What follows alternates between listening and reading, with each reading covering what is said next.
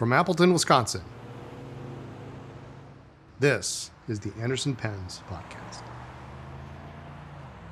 Welcome to Anderson Pens Podcast episode 467 for Thursday, December 1st, 2022. This week we have banter, news, updates, a Brazilian beauty, a classy correspondent, a contest winner, a new contest, plus a mermaid from Sailor that is coming soon. Hey, Steph. Hey, Brian. What do you call a deer with no eyes? I'm not sure. No idea. What do you call a deer with no eyes and no legs? No idea. I don't know. Still no idea.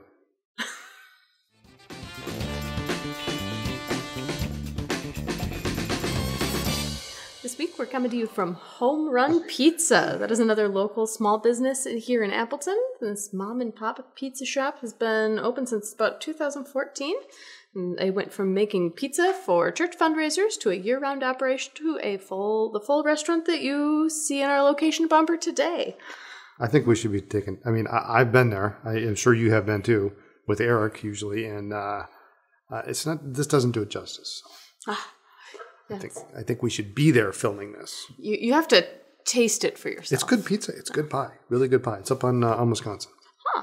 I haven't actually been No, there. you haven't yet. been there. Okay. If Eric called me up one day. He says, you want to come over to Home Run? You want to get some pizza? I said, sure. He said, okay, meet me at Home Run. There it was.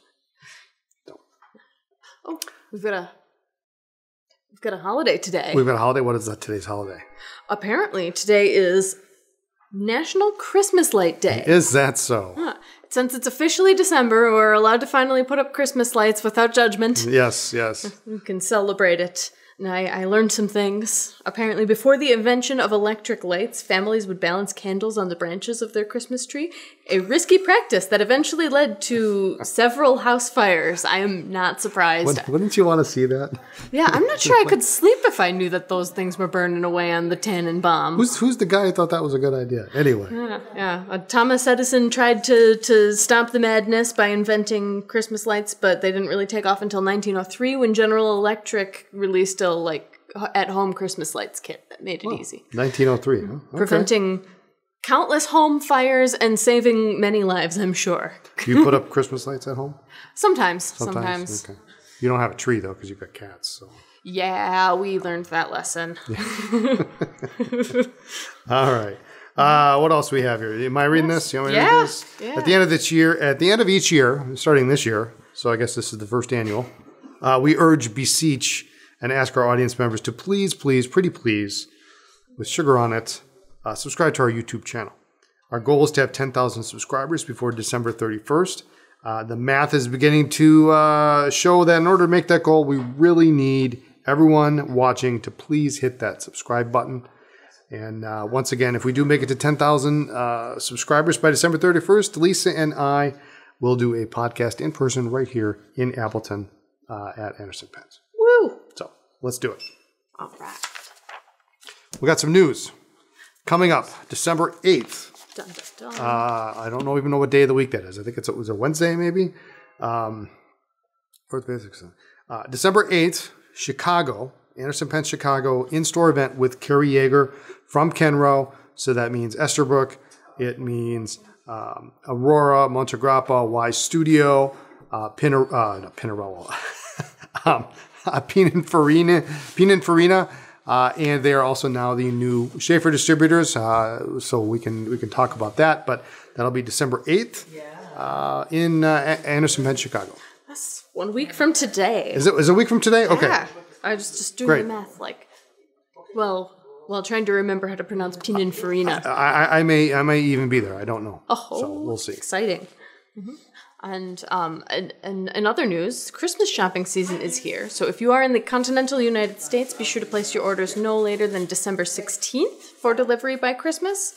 And if you're international, I don't know exactly when the deadline is, but get those orders in as soon as humanly possible. And if you're not sure and you have a time limit, give us a call.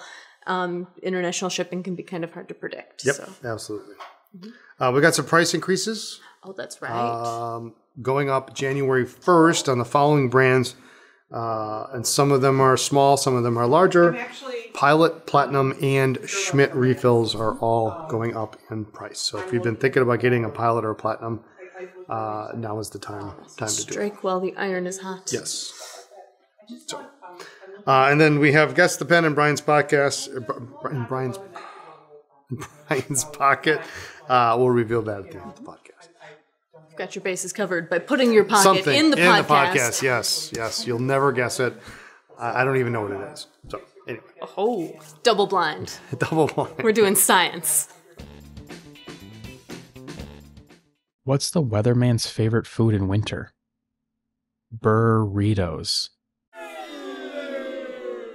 Very exciting. You want to talk about this? Yeah. I'll be the model. The Esterbrook JR Beleza? I think Beleza? That sounds good. Yeah. It is inspired by the coastlines of Brazil, which should probably give me a clue as to how to pronounce that, but I'm not quite sure Sort yet. of like Belize? Oh, yeah. Yeah, I like that. I knew we could get this. We could figure this out. We got this. Yes, and it's supposed to be a little piece of paradise for the cold winter months. And we've got these shimmering swirls of blue and green inspired by Brazil, of course. It's available in both gold and rhodium trim. I see you've got the gold there. I've got the gold, yeah. I've got the rhodium. This one looks good in both the trims. Yeah, I can't decide which one I like the better. gold, but the is being blue. It works good with the rhodium trim. Yeah, that's a tough call. But this is that diamond cast acrylic material that we've been seeing. So these sparkles. Yeah, I always look at these and think, it's real so subdued deep. unless you get a lot of light on it, Yeah, and they've got some like less sparkly colors mixed in there, so to really kind of like make the sparkles pop, which is important because those are made from bits of real diamond. They are. That's why they call diamond cast. Yeah, so this is just a really great pen for somebody that's looking for a vintage-inspired travel-friendly pen that is small but mighty. Fits my hand perfectly. I really, really like this size. It is a nice size. Nice size. Posted is a real nice size. They've got lots of options for you. Here you can get nibs that match the trim color in any size, from extra fine to 1.1 stub, as well as journaler, scribe, and the needlepoint custom grinds. And when is it arriving? It says right now. In T minus. Yeah. These are in, and these are the name. And of course, JR is J Revisited or J Reborn. It is literally the exact same size as a full size Esterbrook J from the 1940s and 50s. But it seems like it has a little bit more. I like the way the material feels. So like it's a little bit stronger. Sometimes those old Esterbrook's and older pens, they feel a little more fragile. This is just, it's got a nice strength to it. I think the acrylic makes it, gives it. But real nice. I think this is the prettiest one yet, don't you think? Yeah. It's up there. It's up there. This is a really, really pretty swirl. I'm a big fan. Yeah. So we've got some of the journaler nibs in stock. Scribe and needlepoint would be special order, but these are limited editions, so they won't be around for too long. So when they're done, they're done. So there we go. And we've got some G. Lalo note cards to take a look at. I think these are designs that we've had around for a little while, but in slightly different packaging. Highlight, we've got the poppy, and I also I've got some here too. I'm looking at you. I'm like, well, you've got all these things down, and I don't have. Fear Which not. one is this? That is the Garden of Eden. This is the Garden of Eden. So this is the first one on the list. That would make a stellar, like, classy Christmas card. It's got a little peacock on there. Yeah. Look at that. It's got all the little things. Yeah, it's nice. Every time I look at that one, I find something new. There's leaves and stuff. Oh, there's another bird. Yeah. There's birds all over the place here. Stealth birds. All right, cool. All right, so Garden of Eden. You've got poppy. I've got a poppy that we showed off. I've got a dandelion. And I've got the daisy here. And my surprise of the week, I didn't realize that the daisy says merci on it. Well, does it really? It does. Yeah. I've never. How long have we had this? A long time. This is I've like the never world's seen it. most subtle thank you in Christmas cards. That's great. That's beautiful. So classy. I didn't even know that. That's neat. So what's the deal with these? These are in? They're back in. We've got all the different varieties, and they're come with, what do they got? 5 cards and envelopes. nice. So for your last-minute Christmas card needs. And we've also got the TWSBI Swipe in Ice Blue, which I have not gotten It's finally to see. in. There it is. Look at it. Oh, it's so pretty. I think this is one of the best colors they've come out with yet in this pen. I love this pen. What a nice color. That is just... It reminds me of... Have you ever had that soda? It's like a Japanese soda, ramune.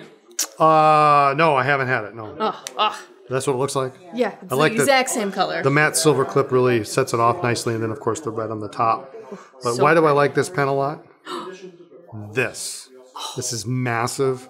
This is the TWSBI International cartridge. So this pen has an international opening, so you can fit any international cartridge in here, but it comes with not one, but two massive size converters. One's spring-loaded, and one is piston. I'm glad you specified, because I wasn't sure if it was the cartridges and converters that were giant, or if you had just shrunk suddenly. It's giant. Do I even have I don't think I have one here, handy here, but trust me, this is massive. This is a massive cartridge, and it won't fit in any other pen. Even though it's an international nipple size, it won't fit in any other pen other than the TWSBI Swipe. We've tried, but how great is that? You can get your syringe, you can fill that up. Yeah, I just want to fill that cartridge with something else because it's so cool and clear and huge. Look how big these are. I love them. This is a great pen. Now in the ice blue, extra fine, medium, broad, 1.1 stub. Just Gorgeous. like that. Very nice. Very Gorgeous. nice. And another really gorgeous pen that I have not gotten to see in person. And everything is in the same color palette this week. We totally planned that. Very nice. Nice. This is the Visconti Kaleido unicorn. Yep. Not a Homo sapiens, even though it looks a lot like a Homo sapiens. It's really close, isn't it? Yeah. It needs a band, a couple bands here, and then a band on the cap. And yeah, those guys on the cap. Then that would do it. Otherwise, it's spot on. And it's got that little like push and twist lock mechanism, and I just love this. It's like looking into a nebula or something. The color is. It's a real pretty color. Yeah, it's really subtle. Just a subtle pink undertone in there. Yeah, it's really kind of makes it. It's not too overly pink. But it's a lovely, lovely shade of turquoise and pink. Really good looking pen. Yeah. So those are in stock. Power filler, in-house gold nib. So yeah, those nibs are really great. So you playing around with it before and thinking that's got some beautiful spring to it. Yeah. So do we have notes on this at all? No, we don't have any notes on this. Jonathan Brooks material. So you know it's pretty cool to have a U.S. made material coming out from Visconti. So check those out. They're really super cool. Gorgeous. And limited edition. Limited edition, yep. I can't tell if this is number 990 or 66. I'm going to go with 990. All right. It could be either, though. It could be 66. So the world may never know. I think it's 66. What do snowmen eat for lunch? Iceburgers. Last week, we asked, which Thanksgiving side dish is your least favorite? I was very excited. I don't know that did I take a vote on this one? I don't recall. I think I counted you under stuffing, but only if it has like raisins. Stuffing. Oh yeah, stuffing with Yeah, raisins. Yes, yes. Mm-hmm. I don't know how you remember this stuff. I don't know either. Yes, yeah. Raisins and stuffing. Don't do it. It's against the law, and you were not the only person that thought that. Did somebody else say that? Yeah, what is it? 23% of our respondents agreed with you that stuffing. They voted for stuffing as their least favorite. Almost everybody had the same specification. Yeah. Only the kind with raisins. Yeah, I love it otherwise. So. Same here. Same here. Never enough. Green beans was also a popular Thanksgiving loser. It fell behind eventually, but they got 17% of the vote, and the green bean crowd was quite decisive. Is this the green bean casserole thing with the onions and the sauce and stuff, or is this just green beans? I had to kind of group them together. I grouped anything green bean related into this one category, but I think probably the casserole. Usually. The casserole. I like that. That's good. A green bean crispy casserole. onions. That's my favorite Thanksgiving side, but to each their own. More green bean casserole for me.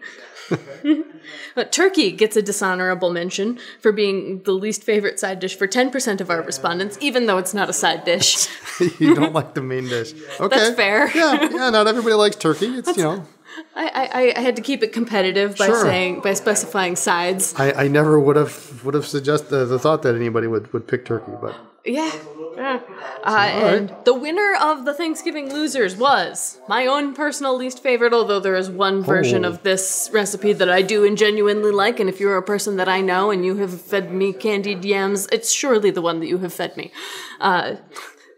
So 25% of the holiday hate. Sweet potato casserole or candied yams was the most commonly disliked side dish. And I'm hesitant to say that to share my answer on the air, but that would be my vote. That would be your vote. All right. Notable comments. Couple notes from the peanut gallery here. Stephanie Young writes, "Have a good Thanksgiving. Thank you. You too.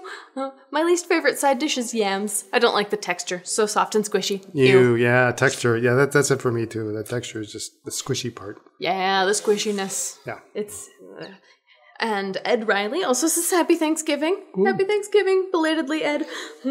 There is very little that I find on the Thanksgiving dining table that I do not like, but if I had to live without one item, it would be gravy.